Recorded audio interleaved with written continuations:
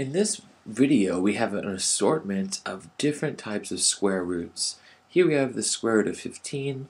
Here we have the square root of 0.36.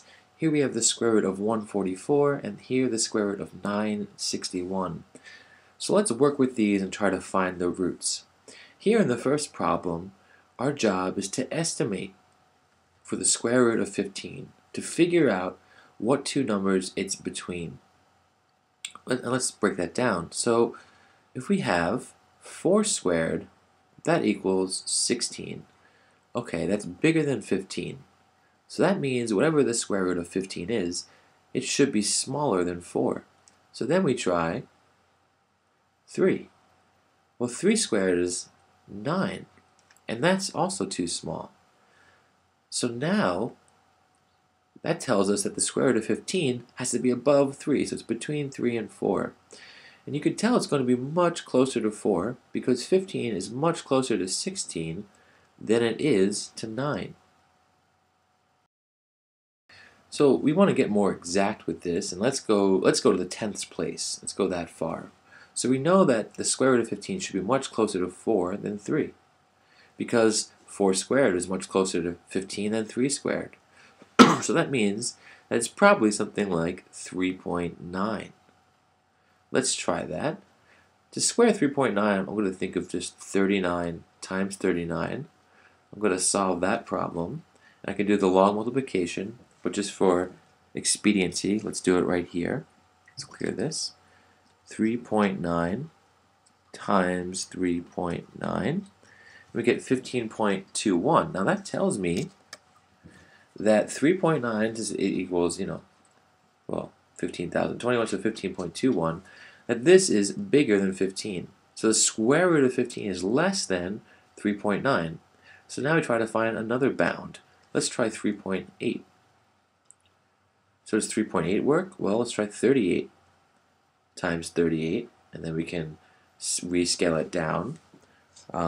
So let's try that. 38 times 38.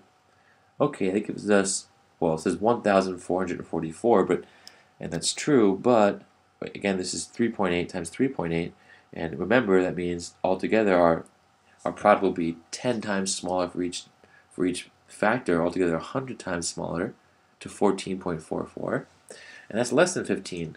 So that means, yes, the square root of 15, not only is it between 3 and 4, but it's between 3.9 and 3.8.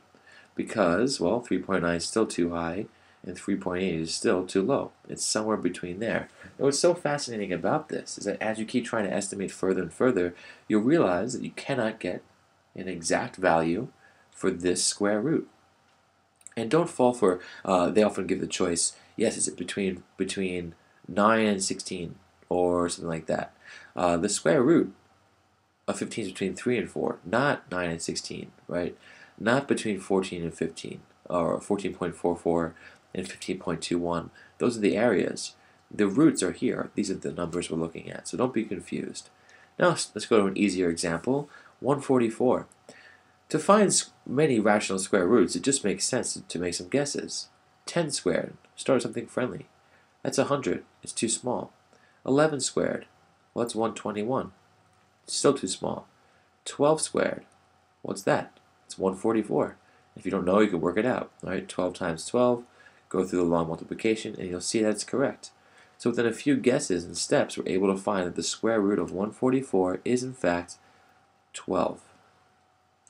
What about 0.36? It seems really unfriendly, but think of the square root of 36. What's the square root of 36? Well, that's 6, because 6 times 6 gives us 36. So what does this mean about 0.36? Well, how is 0.36 related, right, to 36? Well, it's 100 times smaller than 36. I know that because 36, the decimal point's right here, and 0.36, the decimal point's right there. So it's moved over twice, from here all the way to here. So what does that mean about the answer? Well, in first glance, you might think it's 0.06, because that's 100 times smaller than 6. But remember, you're squaring this number, so you're multiplying it out twice, which means it should just be 0.6. Why? Well, Remember, you can do 0.6 times 0.6. Overall, that will give you 36, but then, right, it should be 100 times smaller than this product. It should be 0.36 because each number is 10 times smaller than 6. So altogether, the entire product will be 100 times smaller. So, to find the square root of 0.36, find the square root of 36, and then divide that answer by 10. Go from 6 to 0.6.